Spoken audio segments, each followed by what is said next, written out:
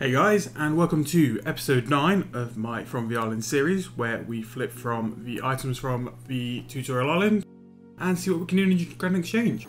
If you did not see the last episode, we have finally made it to pay to play.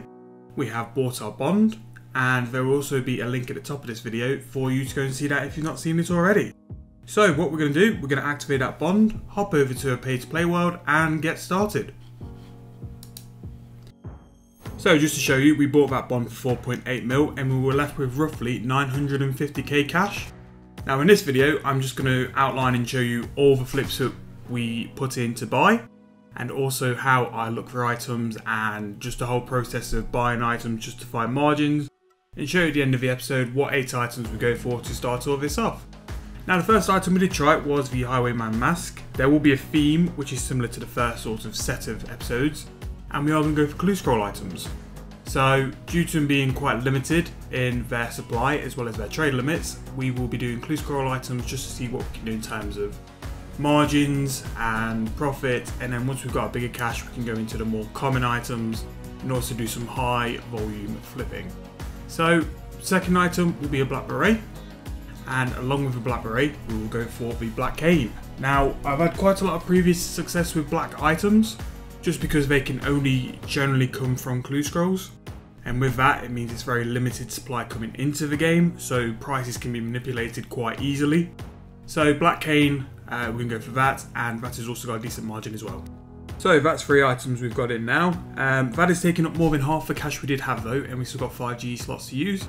So here again, keeping on with the theme of trying black items, we do try some of the smaller priced ones because you can still get a big margin there, and they'll have a bigger buy limit as well.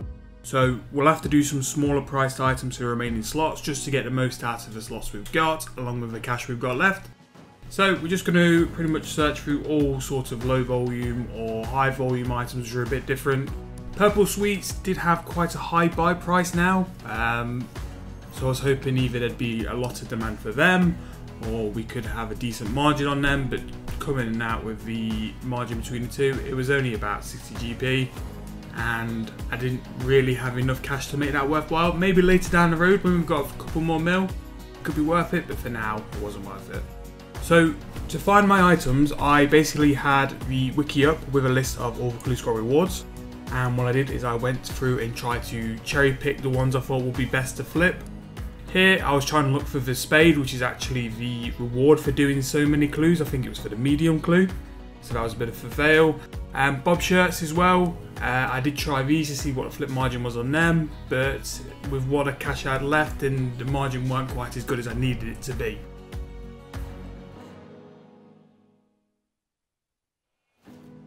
So one of the small items which I was trying to get into flipping was this Menify purple top.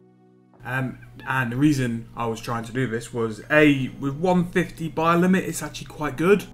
There's a lot of items you can flip with it. It had a 500 GP margin, so for this flip we're looking at about 70k profit. Not only that, the purple Menify is also needed for a master clue step, and sometimes because it's not a common item to be in people's banks, they'll put a big offer in on a GE, and sometimes I can get lucky by selling one at a high price, or if not, with the GP it was and the flip margin it had with the limit you could buy it for, it was worth doing just for that anyway. So another item I looked at for quite a low price was the sleeping cap. It doesn't really have any use, but you do see it in PvP when Pures try to sort of look as if to carry more than what they are, and it made a couple of K anyway, so with what we had left it was decent. We were doubling our money pretty much, so we put an offer in for that. And we'll look at what else we can pick up as well as I work through this list of clue scroll items. So we put the offer in for the sleeping caps, and over the next couple of minutes there'll be sped up clips of basically the rest of my process finding the items. I think it was always worthwhile going through a number of items just so you've got a big range to choose from. Sometimes you can find a flip which looks okay and you go for that, and it could always be something better to find as well. As well as that, I just wanted to have a look at basically the different prices of items. There's a lot of clue scroll items in the game, and a lot of them really aren't worth a lot, so I wanted just to see what was what.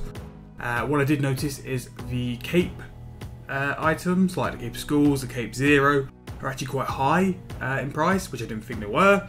So they could be something we pick up later on when we're really in sort of like the 30-40 mil GP marks. So what I was doing now is just going through different low end items, because now we've only really got 240k for free sort of slots, and just seeing what can pull out a decent margin.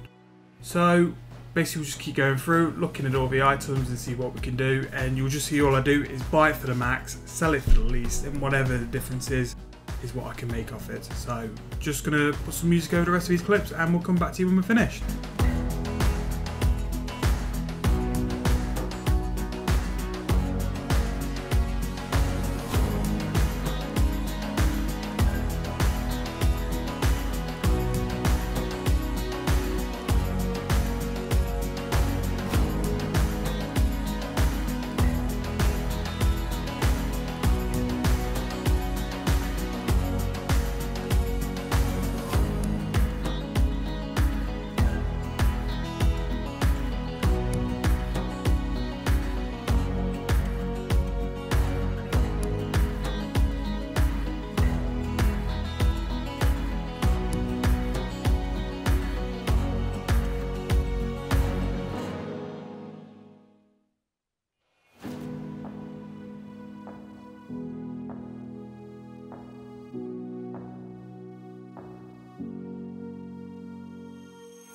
So put the offer in for the black darts. I really don't have much hope for it because of how low volume they can be, but we'll see what goes with that.